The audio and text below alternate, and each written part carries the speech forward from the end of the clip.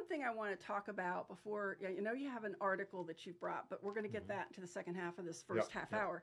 I loved in your bio the insanity of doing the same thing. Okay, and one of the things I want you to talk about that, because one of the things I say all the time to clients is when they say they're looking at what the competitors are doing and they're going to do what they're doing.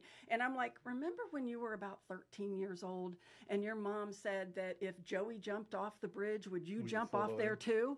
I go, why in the heck would you want to do what everything your competitors doing? How about doing what they're not doing?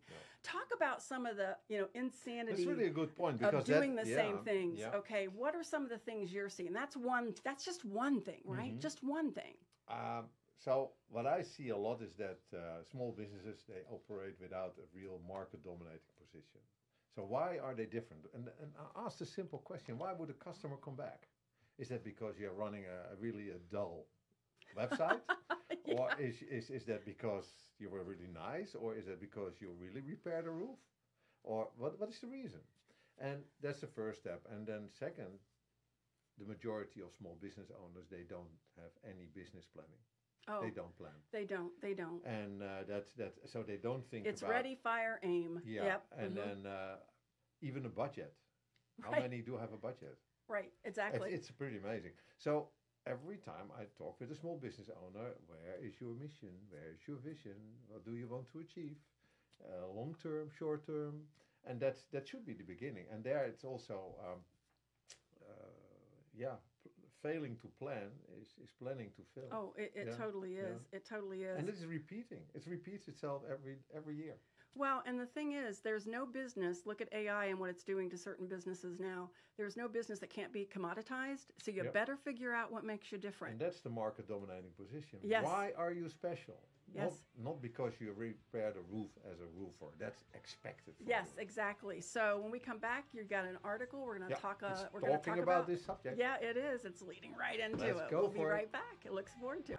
Yeah, I brought really a small article, and it's about the role of corporate culture in a small company, small business in general. Absolutely. And often we think about corporate culture about big organizations. Yes. But that's not the case. Corporate culture is more a phrase we should use to describe the way we are trying to connect all the dots cultural wise in a company.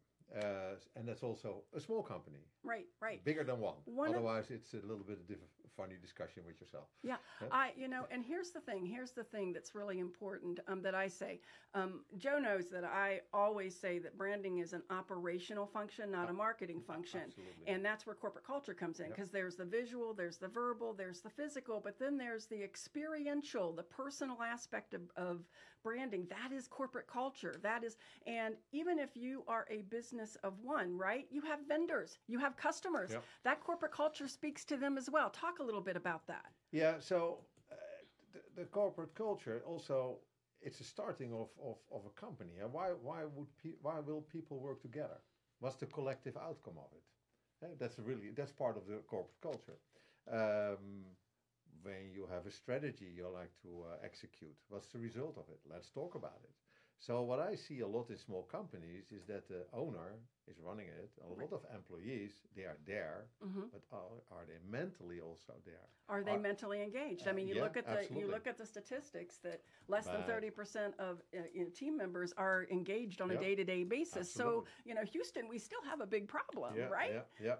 So informing everyone about where we are in the execution of your strategy, where we are budget-wise, when they have a budget, but let's say they have a budget-wise.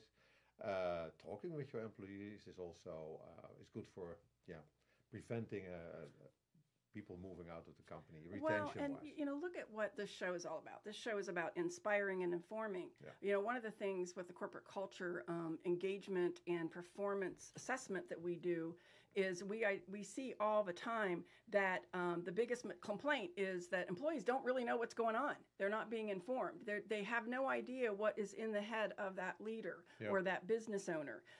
They don't feel inspired. There's no real vision or mission that they can wrap their head. And boy, does the workforce want that more than ever before now, right? Yeah. Talk a little bit about how you get your business owners and to get in alignment on that small to medium level to truly understand that corporate culture is a tangible asset for their company? Well, before you even can start to talk about aspects like a market dominating position, Sure. you have to know who is my customer. Hmm.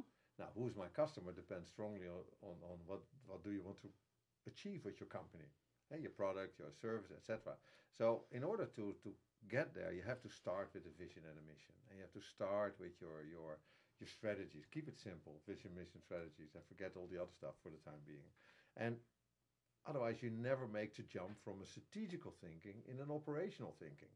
But we both know that the majority of companies, they work without a strategic plan. Yes, And they do. think that having a website, sorry to say this, is a strategy on itself. Right. Or Sorry, they just it's think not the having a case. bunch of things to do on a checklist is Yeah. their plan. Yeah, No, no. that's just things to do on Yeah. their checklist. And That's not a it's strategy. a waste of time and a waste of money, and also a waste of time for your employees because they want to grow. They want to be part of something big, and employees like to belong to something. And when Well, you you have know, a I solopreneur yes. and they move into an entrepreneurial with some employees, take care of them mentally also. Absolutely. Yep. There's study after study after study that says that if you take care of your employees and make them a priority, they will take care of the Absolutely. customers And the company as a and the result. company Yep. as a result as well. And that's later on important, less stress. Yes, less There you stress go. because it's really amazing when you look at corporate culture from one of the things that we're studying and I shared in our prep call is that corporate culture really is a tangible asset. We're studying companies since their IPO and who have never dipped below their IPO and have had Was great interesting stock information. performance. Yeah. And all the companies we have found that have never dipped below their IPO in this qualitative study have amazing corporate cultures. Yeah. And so, okay, pay attention. You're seeing corporate culture have an impact, starting to have an impact on a company being bought or not bought. I can think of a perfect example of that where a company ended up not being purchased because the corporate culture was in such dire straits, and the owner of that business wanted to stay on, and the employee said if the owner stayed on, they were leaving. And that botched the entire sale and acquisition of that Yeah. company. Yeah. Tell me what you think is the biggest mistake that business owners are making, even when they might be trying to pay attention to corporate culture. Are they really interested in their employees, or is it only for the sake of argument, or because they were listening to a program as this? Yeah, but nowadays I think what you see happening, it's more and more difficult to get the right individual in your company. Right, right. So in order to be successful, you need to pay attention to the employees, Well, and you there's have to feed alignment, them. right? Yeah. Attracting employees Yeah. that are right for the culture you have as well. It's a two-way street, people. But let's also say Lake Norman is also a bubble. This is not the reality all over the place in the US. I also Now, talk a little bit more about that. Why do you say that? No, this is a bubble. This is here. It's a bubble. For sure. I see with small companies. They have problems with payment terms and stuff like that. Cash flow is an issue left and right, but not as much as other parts. When you go to the north, go to the Michigan area, go to there are some places in the U.S. which are. Do you not think okay. maybe businesses in this particular area might be taking some things for granted then as a result? No, Okay. no. I think that this is a wealthy area. A lot of wealth is flowing in. Okay, realtors are having a tough time, I suppose. Yeah, yeah. But okay, they had also grown some great years, so don't complain. And they don't want to change. Let's face it.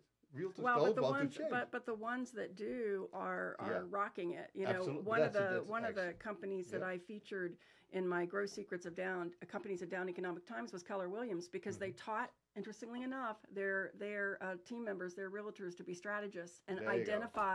identify the underserved markets. It was Yep. fascinating to Yep. see, and they rocked it during the Great Recession where Yep. everybody else didn't. So it's really fascinating when there is always opportunity for business, right? But they have to know where those opportunities are. And honestly, corporate culture is a huge opportunity for attracting customers, for attracting employees and team members and vendors, everything. But also become a fast-growing company. When you are able Yes. to get your employees as well informed, and they talk about the mission and the vision as if it is their company, Yeah. that's half Okay, of the work. business owners, here's something that's really important, and I know that the Strap Man will agree with me on that. Was it I'm going to Superman be or calling. Stratman? I'm going to call you Strap Man from now on. Okay. One Is- T, one N. Otherwise, it's German. I don't like that. Okay, is that think about when you're at a picnic or anything, whenever you're any of your teammates, all of you who have employees, even vendors, it doesn't matter, but mostly employees and team members.